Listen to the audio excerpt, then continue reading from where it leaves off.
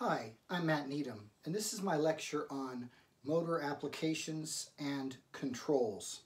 You have to have the proper motor in the air conditioning and refrigeration industry for the right application. You can't just pick any motor. You can't just take, let's say, a half horsepower motor that you bought or took out of an old system for an air handler or an evaporator and make it for a condenser fan motor that may be in a dirtier location, may be exposed to moisture, increased temperatures, vibration, this kind of thing. So you have to pick the right motor for the right job. And so it does mean things like horsepower, amperage. You have to have the right voltage. Is the motor single phase or is it three phase? And going to manufacturers and parts houses, getting information there to make sure that you get the right motor replacement is critical. And one of the things, even in working in service, is the idea that you have to have the right voltage, not just the right rating for the motor, but you have to make sure, you have to ensure that the voltage that's supplied to that motor is adequate. And we have to have some kind of parameter for that. And we say voltages plus or minus 10% compared to the rating on the motor is acceptable. Now, that's, in my mind, kind of a loose thing. It's not that at 10.1% over it explodes, or at 12% lack of voltage it burns up, or anything like that, but there is that guideline to go by.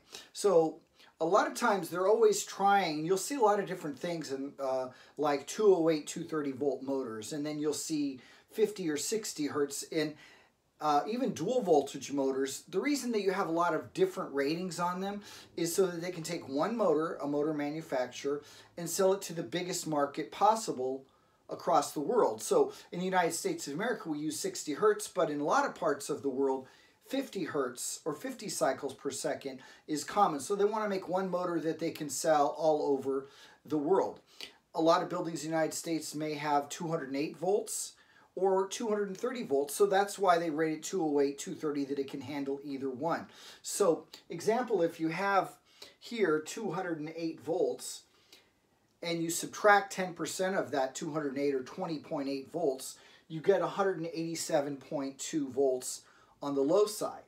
Conversely, the higher voltage, 230, if you added 23 volts to the 230, you're getting 253 volts. So we'll say that the appropriate range is 187.2 to 253. Now that's the standard. Let me give you some personal tips on that though. Are you more likely to have too high a voltage or too low of a voltage? You're more likely to have too low of a voltage by far. Usually whatever the power company supplies is adequate. They're not giving you too much voltage. And then it's a dirty connection, a loose wire, a burned contact that's on its way to feed the motor that then drops the voltage too low. So although we have that, if I ever see a voltage, if I'm just thinking I'm in the 208, 230 volt range, if I ever see a voltage below 200, I start thinking, well, why is this? Do we have a loose connection or whatever? And we have that principle that if the voltage is too low, then the motor compensates. It's going to draw the wattage it needs, and it pulls more amperage, which means more heat, which means the motor runs hotter. So I start looking for loose wires and contacts and things like that. But the rating standard is plus or minus 10% on the voltages. Okay. Now the only exception I'm going to say to that is here in modern times is if you're next door, and I have heard of this, with higher voltage. If your next door neighbor has solar panels and they're feeding power back into the supply in the neighborhood, you could have a problem under some circumstances with too high a voltage. So I have seen that occur, so just be aware of that because it has happened. Okay, let's take a look here at this bigger diagram, which is very similar to a drawing in Unit 18 of Refrigeration Air Conditioning Technology book. And let's go through this. And the idea is that you can get single phase from three phase. You can't get really three phase from single phase. Again, the exception for that now in 2020, 2021 are some of these newer ductless mini splits where they can actually take 230 volt single phase and with their circuit boards and everything make a regular 3-phase motor out of it and send 3-phase. So they convert it from single phase to direct current and then 3-phase alternating current and feed those motors. But 99% of the time up till now, you can always get single phase from 3-phase, and we typically do. So here we have a 3-phase power supply, and this is serving 3 individual single phase motors, which would be 230 volts single phase, 230 volts single phase, 230 volts single phase. And I've color coded this to make it easy for you to understand, in that we have L1, L2, and L3, and if everything is closed and running, right, all the switches, all the motors, everything is closed and running, and this motor is pulling 10 amps, and this is pulling 10 amps, and this is pulling 10 amps.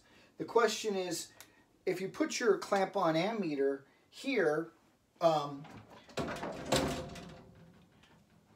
how many amps are you going to read? So take a look at this diagram for a minute. And the correct answer is, for each of the lines, you'll be pulling 20 amps. Let's see why. Well, from L1, I have blue feeding here to this motor, and this is pulling 10 amps coming back there, and this is pulling 10 amps, and the 10 plus the 10 would equal 20 right there. The same thing here from L2 is feeding the first motor and the third motor, so you have 10 amps here and 10 amps here joining together for 20. Likewise, your last one, you would also have 20 amps. So you're getting a total here of 10, 10, and 10, but each one of the legs is only pulling a total of 20. Now, let's say that this motor, something happens, the fuse burns open right here, okay? Now the question is, how many amps are you pulling on each leg? Well, you're only pulling 10 here because you're no longer feeding this motor, but you are feeding this motor. So you would only get 10 here. What about this motor? Well, guess what? Even though it's red, this motor's not running. So no, you're not getting that, but you are getting the power to this motor, so you're getting the 10 here. And then the last one is, how many amps would you read here? And you're getting the green here, and you're getting the green here. So the answer here is 20. So you would pull 10, 10, and 20 amps if this fuse were to burn open. And you may want to replay this part of the video to think about that a little bit more. Again, amperage is flow or current. How much flow or current do we have for these 3 motors? Now, we have different bearings. Traditionally, we have 2 main types of bearings. The ball bearing, which you may have had on your skateboard at one point, it's a louder bearing, it's a stronger bearing, and it takes grease. And then you have ball bearings, which is a lighter bearing, and it takes oil to lubricate, and it's a little quieter. And we tend to use a lot of sleeve bearings because it is quieter, and you don't want like noise transmitted down a metal duct, because certainly considerations like noise from air conditioning systems is a big part of comfort for the person, and a sales point that they're always advertising, well, this unit is quieter for whatever reason. So now a couple notes on bearings, on how often to lubricate them. A lot of bearings now are sealed bearings because they kind of make them where, hey, I'm just the manufacturer, let's just not even make it a maintenance issue so we can get it past warranty. And that's what they do. Older bearings that required oil, that they had these little oil ports that you could drip oil into. If you didn't maintain them, they wouldn't last very long. However, if you did, they could last a long time. I have a house that I changed out the unit last summer, and that house I had for my first house for a long time, and that fan for the air handler for the furnace, when I threw the unit away, it was still working. And it had these two little tubes, and every 6 months since 1994, I had oiled it when I changed the filter religiously, and it never did go bad, and it lasted 35 years. So a maintained bearing can actually last longer than a sealed bearing, but how many people are out there like me, like absolutely lubricating it constantly? Maybe not. So, and then ball bearings, they have grease fittings, also known as, do you know the word? Zerk fittings. And Zerk fittings you can add grease to, and if there's a relief plug, you have to take that relief plug off so you don't overpressurize it. And all things considered, if you're doing a maintenance program, bearings that require oiling need to be done more often than bearings that take grease, ball bearings. Bearings that run more hours need more maintenance or need to be lubricated more often. Bearings that are in warmer locations also need to be lubricated more often. So if you had a ball bearing in an attic for an exhaust fan or something that was running 24/7 and required oil, you probably would need to be oiling that every 2 or 3 months.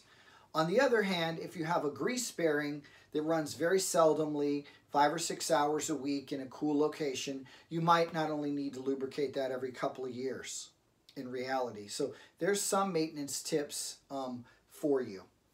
Also, let's talk a little bit about types of mounts, motor mounts. You have sometimes rigid mounts where the metal motor of the metal base is mounted right to the metal of the unit. And in that kind of situation, you don't need to have a green ground wire going back to the metal frame because you have metal touching on metal.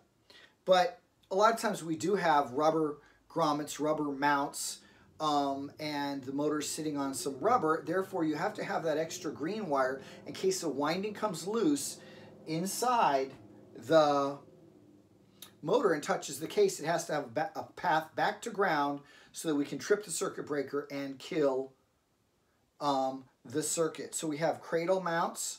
We also have belly band type, which is like a giant hose clamp, but like a kind of a big, thick, heavy metal that goes around and clamps around the outside of the motor. And then you have sometimes end mounts for little types of, let's say, exhaust fan motors or combustion blowers, things of that nature. You also have a couple of types of drives. You have direct drive, where you'll have a shaft, like a motor shaft here. You'll see that. Here's a motor shaft. Driving something, typically maybe something like a pump. And then you'll have a coupling, something like this. We'll use this eraser, which is black, and that the RPM of the motor is going to be the same as that of, let's say, the pump. And what kind of aligns it and holds it together and deals with some of the vibration is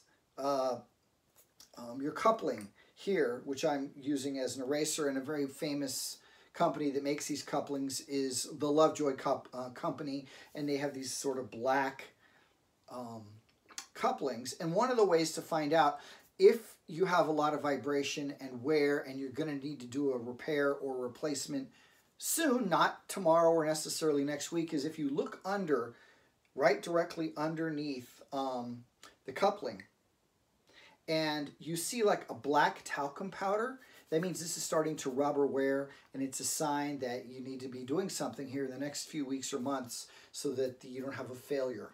Okay?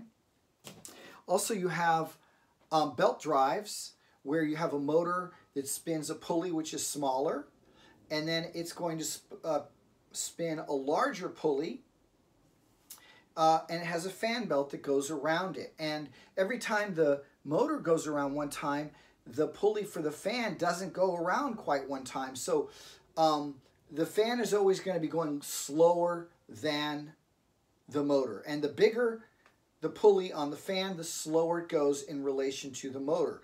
The smaller it on the fan, the faster it goes. The bigger the pulley on the motor, the faster the fan is going to go. So we have this relationship, and we have different types of belts. An A belt is a thinner belt, similar to a 4L belt, and then a B belt is a thicker belt, and sometimes we have 2 or 3 of those on a larger system. Okay, let's go over the terms RLA, FLA, and LRA. RLA is run load amps, and for our purposes it's really the same as FLA, full load amps. That's kind of like the maximum amperage that you want a motor to pull on a regular basis. Now, why do I say a regular basis? Well, a lot of times, like for a compressor, hot pull down in refrigeration where the box is abnormally too warm, you might have a full load or run load amps of 10, and maybe for the first minute or two it's pulling 11 amps, but then it comes back down to 11. That would be okay, but you don't want to be on a continuous basis running above the full load or run load amps. Now, what is LRA? It's locked rotor amps. It means when the shaft is not moving, we could say stationary or locked, it's how much energy does it take to get that to start going? Because it takes a lot of energy to start a motor. It doesn't take that much to keep it going. It's like riding a bicycle. A lot of times you have to stand up on the pedals to get it going, and then you're just going away like Pee Wee Herman, right? So it's that inrush current, the locked rotor amps, which for an air conditioning or refrigeration compressor is 5 to 7 times. And that if a motor has a full load amps of 10, it might take 60 amps for just that half a second to get it to go, and then it drops back down to the 10 or 11 amps, and then down to 10, and as it runs longer, 9, and like that. That's fairly typical. Okay, those are for compressors. Now, it doesn't mention this in the textbooks, air conditioning, refrigeration textbooks, any of them that I've seen. But here's a point for you, and it makes sense. That for fans, the locked rotor amps is typically 3 to 3.5 times more for locked rotor amps than run load amps or full load amps. So that if you had a big fan motor that was pulling like our 10 amps, one of these, if they're fan motors, might pull 30 or 35 amps at startup just for that half a second, 3 to 3.5 times. So there's a service tip for you. Okay. Now, when we have fuses, we're trying to protect the entire circuit.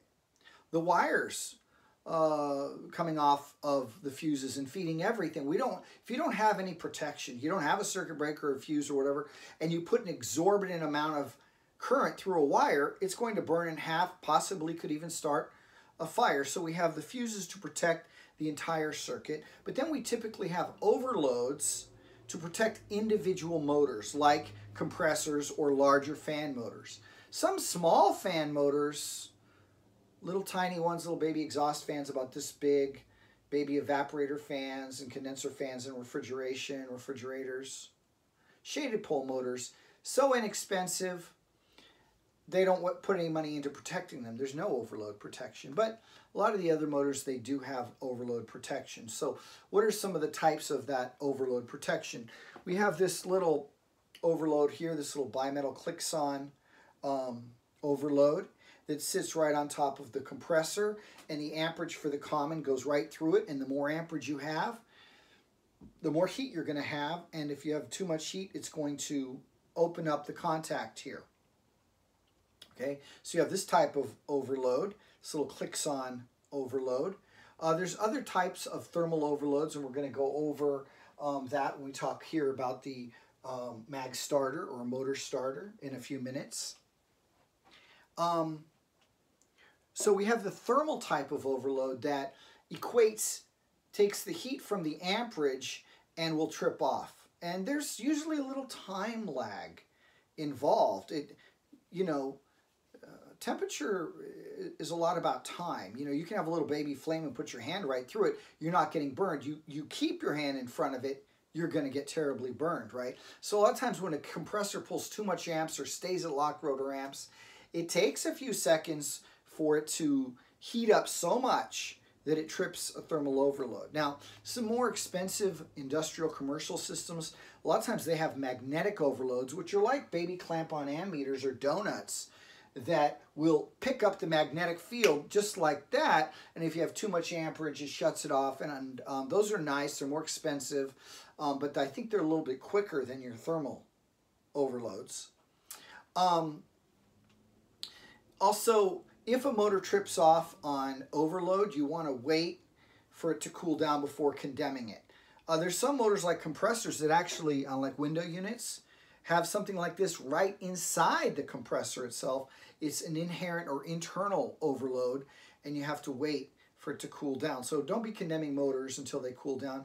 And especially one of my, I should almost create my 10 commandments of air conditioning and refrigeration. When any air conditioning or refrigeration compressor shuts off for any reason, whether somebody trips over a plug and unplugs a refrigerator, or a thermostat shuts off the air conditioning or whatever, you should wait at least 2 to 3 minutes before restarting that compressor. It gives it a chance to cool down a little bit, and it allows the refrigerant pressures on the high side and the low side to equalize as much as possible. Very rarely does the pressure on the high and low side fully equalize. So as much as possible, so that way it makes it easier for the motor to start. Because if you have a high head pressure and you have to overcome that, it takes a lot more energy, and the compressor may not be able to do it. And in refrigeration, because our boxes are so cold and the evaporators are such low pressures, even when the compressor's not running, even when the system's off, it has to overcome that head pressure. That's why you find more in small commercial refrigeration start capacitors for compressors than you do hardly ever find that in air conditioning. Okay, now let's take a look at, we looked at one of our diagrams. Let's take a look at the other three. Okay, this is explaining like single pole, double pole type of switches. And I'll give you kind of an easy way to understand and clarify that. Let's look here, single pole, single throw. When we say poles, how many dots on the left do we have? One, single pole. And for this dot, how many dots do we have coming out the other side? Just one, single throw, right? Here is single pole, double throw. So one dot in, and it's how many outputs does each pole have? How many places can it go? 1, 2, single pole, double throw. So that when you energize the coil of the relay, this would close and this would open. Now this is double pole, single throw. Double because you have 2 dots in, but they each only have 1 output. You see that? Double pole, single throw. Let's look here at double pole, double throw. Double pole, input 2, each having 2 outputs. 2 outputs, 2 outputs. So that when you energize the coil, this would close, this would open, this would close, this would open. When it's de-energized, they look like this. And then finally we have here triple pole, single throw, 3 inputs, each having only 1 output per pole. Triple pole, single throw. I hope that clears it up for you a little bit, because I know it's explained in different ways, and I've known a lot of students to be very confused about this single, the polling and the throwing. Okay? And then let's look over here at this diagram, which is similar to one in your text. Power comes in, and this is your contactor contact here. Let me move over to this side. And it comes in, and when the contactor coil energizes, this would close, and the compressor would run on the run winding and the start winding with the capacitor giving it a boost. And when the thermostat said, hey, it's cold enough in here or whatever, the contactor coil would de-energize, opening the contact, shutting off the compressor. But then we also look here and we have a crankcase heater, which is interesting. And how does this work? And this is a higher resistance. generally over 1,000 ohms, right? This only may be 3 or 5 ohms each. Power comes in, goes through the crankcase heater when this is not energized, and it uses up some of the voltage. And you don't have enough left to energize this. So you'll have enough, like a heater, whatever voltage you give it, it'll still put off heat. This is going to use up a lot of the some of the voltage, and then you don't have enough to energize this, and this will get warm. Now, again, something they don't tell you in the books at all is, you know what also will get a little bit warm? Has to, Ohm's law, is the run winding, which is okay. It adds a little heat to the compressor. The crankcase heater is there so that when the unit is off, you won't have refrigerant migrating to the compressor if it's in a colder location. Because a lot of times in the wintertime, we don't run the air conditioning for 4 or 5 months. Maybe in Southern California, where I'm from it's only 3 months. But in some parts of the country, it can be very cold outside, 0 degrees. They don't run the air conditioning for 6 or 7 months. And a lot of the refrigerant will, since the compressor's cold, it gets a very low pressure in it, and the refrigerant migrates there and deposits itself as a liquid and mixes with the oil, and then we're trying to start the compressor not with just oil lubricating it, but full of liquid refrigerant and oil, which is no good. So especially where it's very cold for long periods of time outside in the winter, in air conditioning is where you find crankcase heaters the most. And then the compressor doesn't run when this is open. When this closes, electricity takes the path of least resistance. This gets the full voltage. This isn't really a factor anymore. Now let's take here your motor starter or mag starter here. So here's your contactor coil, or we could say motor starter coil. And a motor starter or mag starter, sometimes they even call it line starter, is exactly like a contactor, but just in the top part of the construction is the same. But then in here on the bottom part, you have an extra like overload protection. And let me explain how that works for you. Okay, it's a thermal type of overload. And when you energize the contactor coil, let's say because the cooling thermostat says, hey, we need cooling, let's rise up. We energize this, this closes, this closes, this closes. And when the compressor motor wasn't running, this was closed and your crankcase heater had gotten power and was warming the oil when the compressor was off. Now that these close, this one is normally closed. When you energize this, this snaps open while these three close. Power then comes through and runs the compressor. However, it's also going through these overload heaters. And this is one of the rare times, one of the rare exceptions, where you actually have 2 loads in series that are operating. Okay? This doesn't hardly drop the voltage, but a couple of volts. So you still have plenty of voltage for the motor. And if the motor is pulling, a motor pulls the amperage it needs to run. Okay? And if the motor is like worn, not getting proper lubrication, has too high of a head pressure to overcome, whatever, it's going to pull higher amperage. And if it pulls higher amperage, that means the amperage that the motor's pulling gets sucked also through these heaters.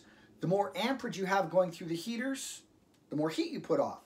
And then right next to inside your mag starter, so it's all of this is basically in here. This part here has its, the thermostats and the heaters has its own little separate section at the bottom of like a contactor, making it a motor starter.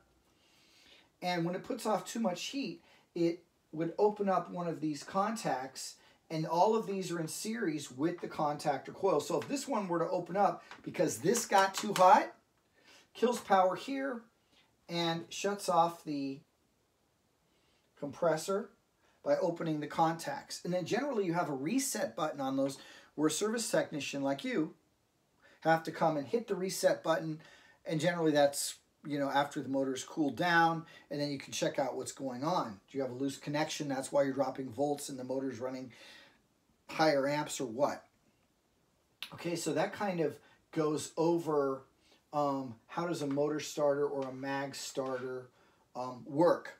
One final point in clarifying, like we were talking about the mag starter or motor starter, here's a contactor, and in the contactor you have the coil which goes around, and when you energize the coil you pull this in, closing the contacts, feeding power. That's what we've been talking about in these diagrams here. Okay. Now, for 20 amps and above, we use contactors. For under 20 amps, we typically use relays for something like an indoor fan motor or something like that that may only pull 2 or 3 amps. A lot of times we'll use a relay. So the function of a contactor and a relay is the same. They both have coils. They both have either normally open and or normally closed contacts. It's just that one is beefier and handles more amperage on the contacts, which makes it a contactor. And then what's the difference between a motor starter and a contactor is that a motor starter has built-in overloads. That concludes my lecture. Thank you.